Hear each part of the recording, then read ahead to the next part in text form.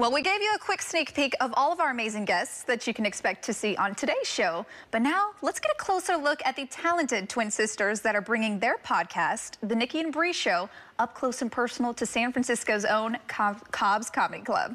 Welcome back in, Nikki and Brie. Thank you. Hello. Thank you. Yes. So the Nikki and Brie Show, it is going to be a live podcast taping at Cobb's Comedy Club. Tell me a little bit about it. Ooh, so this is what, our fourth live show. It's our fourth live show. And anything goes. We have no filters. We talk about it all. And it's a live podcast recording, so this will drop next week. No edits. Whatever we say, that's it. My husband is going to be our special guest tonight, Artem Chigvintsev. Yes, so that'll be a lot of fun. Last time we had him on and he had some tequila, we got fully roasted, which was the first time that's ever happened in our relationship, ever. So that was a lot of fun. But yeah, but we always have so much fun. We talk about motherhood, marriage, and really just life in general. But we play some games. We play fun games. Yeah, get the audience to interact a bit. One time we ended up in a dance-off, which was kind of fun. I think I won.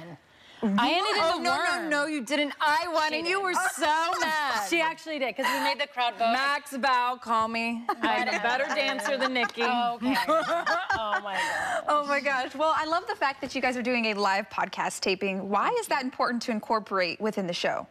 I always feel like when you're live, the crowd, the energy, the way everyone is, you'll feel it when you hear it the week after, but there's something special about seeing your audience just up close and personal, and they love to be a part of it. We love to have them a part of it, and it honestly helps your podcast grow, but it helps Nikki and I also to understand who's listening, who enjoys it, and it's just wonderful. Yeah, they end up feeling more like stand-up shows, and Brie and I, you know, our dream is one day to have a talk show, and that's one of the reasons when we got into podcasting years ago was like to feel that, and then we brought it live, and we were like, okay, we're hooked. And I think we've been performing live for over 16 years, so we know what it's like to just react from an audience and do things in the moment, and we get that fix here with our live shows. Oh, it's so fun. That's amazing. Well, I'm looking forward to seeing that, and I know that that's going to be so much fun. Now, let's move on to Bonita Bonita Wine. We mentioned it earlier. So you ladies took the reins and created your own wine. Yeah.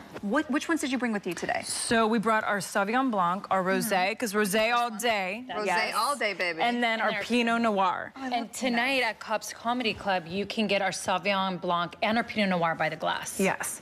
Ooh. So we both thought that it'd be really fun to try our wines. Let's do it. We're gonna put your palate to the test. Okay, let's do it. I'm very excited to hear what you say about our Sauvignon Blanc, because sometimes Sauvignon Blanc can not have the best reputation, but ours makes you think differently. I love that. It's light and crisp. It brings sunshine to your palate, but it's just, what would you say, Brie? Just, it's something more than what people think of Sauvignon Blanc. It makes let's sip and think. All right, shall we? Cheers? Yes. Cheers, and cheers to you. You Cheers. got the bottle. Thank you, ladies. All right, here we go. Take a swig. I might.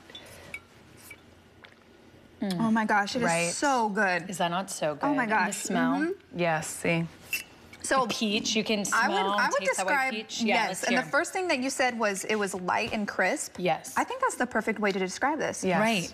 It's not too heavy, it's not too sweet, it's right in that mix, and it's like you said, light, crisp. It's something you can really drink before dinner without feeling too full. Lunch. Right. You could be at a lunch and having like pasta with white sauce or a fish or even salad. an appetizer salad. Yes. And it pairs It's a great perfectly salad. Listen, For me, a ladies, great I love salad this wine. one. This Isn't is a it? good one. That's why I wanted to start with this. Sauvignon It's the Blanc lightest. always shocks everyone, ours. It's always the shocker. Okay, so that one is a win. There we go.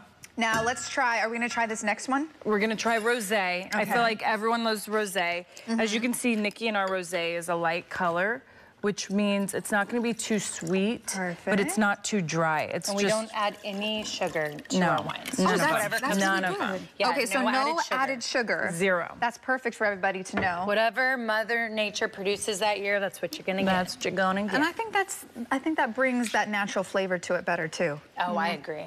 All right, here we go. Here's another taste. Cheers, ladies. Always when I smell this one, it brings so many memories. So good, right? It does smell so good. Oh my gosh, that's so good. And that's a different twist, I feel like, on rosé. Yes. It's not too sweet. At all. So Nikki and I, when we're not into sweet wines. when we created our wine, our biggest thing we told our winemaker is we love more of the masculine taste and not too dry, not too strong, but we're not into sweet. Yeah. And I feel like you can enjoy then your wine all day, all night. Right. And you can pair sense. with so much, because sometimes when your wine's too jammy or too sweet, it's hard to pair with food. Right. And we're foodies, and we like to drink and eat and do it at the same time.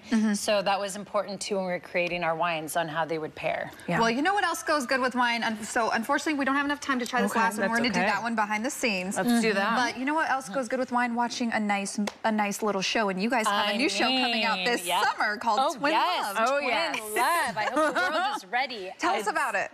Oh my gosh. It's a social dating experiment, and we brought in all identical twins that needed help on finding love. So you are gonna get to go on this journey of seeing these identical twins find love. And what's interesting is, do they pair up with the same set of twins? And it's from with ITV, Amazon Prime, so the creators of Love Island, and I'm a massive fan of Love Island. So when I got to work with these group of people, I'm like, oh my God, I get to see this up close and personal.